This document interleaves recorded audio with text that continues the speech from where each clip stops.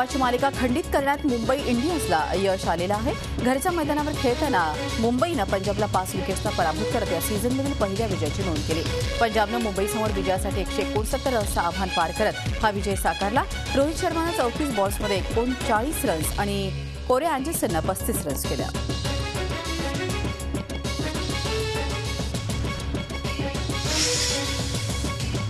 कोणत्याही वादाशिवाय आखातामध्ये पार पडलेल्या यंदाच्या आयपीएलचा पहिला टप्पा सुपरहिट ठरल्याचं मत बीसीसीआयचे अंतरिम अध्यक्ष सुनील गावस्कर यांनी व्यक्त केलंय। सुधारणेला अजूनही वाव आहे। यापूर्वीच्या चुकांपासून बोध घेऊन आम्ही काळजी घेत आहोत असंही त्यांनी सांगितलं। फिक्सिंगसाठी आखाती देश बदनाम असताना तेथे कसे सामने घेतले यावर गावस्कर म्हणाले, 1-2 प्रसंगांमुळे अख्खा देश बदनाम होत नाही। तसे जर असते तर भारतातही क्रिकेट सामने झाले नसते।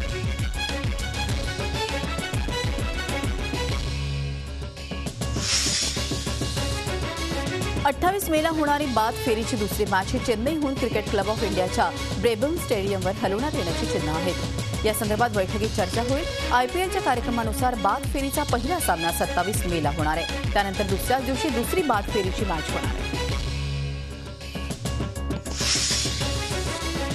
वानखेडे स्टेडियम आणि खेळपट्टीला नमस्कार करून क्रिकेटला अलविदा करणारा सचिन तेंडुलकर 17 नोव्हेंबरनंतर जवळपास 5 महिन्यांनंतर काल वानखेडे स्टेडियमवर आला आणि मुंबई इंडियन्सच्या खेळाच्या सरावात सहभागी झाला।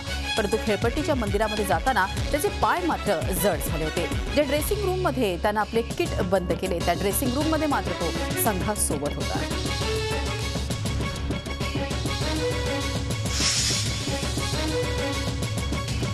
विश्वनाथन आनंद आणि मॅक्सिम कार्लसन यांच्यात विश्वविजेतेपदासाठी चेन्नईत रंगलेला थरार काही महिन्यांपूर्वीच चाहत्यांनी अनुभवला। जगभरातल्या बुद्धिबळप्रेमींसाठी या लढती पर्वणी ठरल्या। या 2 श्रेष्ठ बुद्धिबळपटूंमध्ये पुन्हा मुकाबला व्हावा अशी त्याच्या चाहत्यांची इच्छा आहे। यंदा नोव्हेंबरमध्ये होणाऱ्या फिडेतर्फे आयोजित जागतिक स्पर्धेच्या निमित्तानं हा योग जुळून येणार आहे। मात्र या लढतीचं आयोजन करण्यासाठी कोणीही संयोजक मात्र उत्सुक नाही।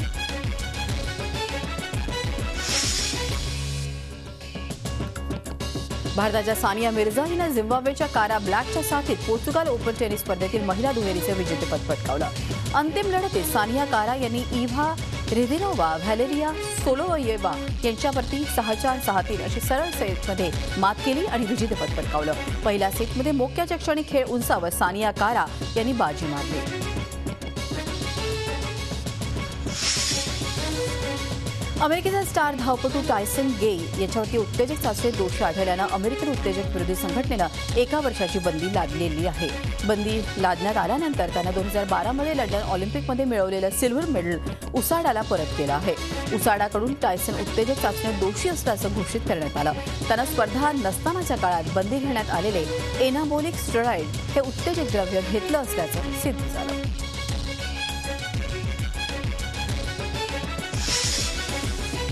भारताचा अव्वल टेनिस प्लेअर लिएंडर पेसनं स्वतःच्याच मुलीचा ताबा मिळवण्यासाठी कोर्टाचा दरवाजा ठोठवलेला आहे। लिएंडर पेस आणि अनेक वर्षांपासून एकत्र राहत असलेली त्याची पार्टनर रिहा पिल्लई यांना एक मुलगी असून तिचा ताबा मिळवण्यासाठी लिएंडरनं वांद्र्यातील फॅमिली कोर्टात याचिका दाखल केली आहे। आपल्या मुलीच्या सुरक्षेची आपल्याला चिंता वाटत असून रिहानं कोर्टाच्या परवानगीशिवाय तिला मुंबई बाहेर नेलं असल्याचं पेसचं म्हणणं आहे।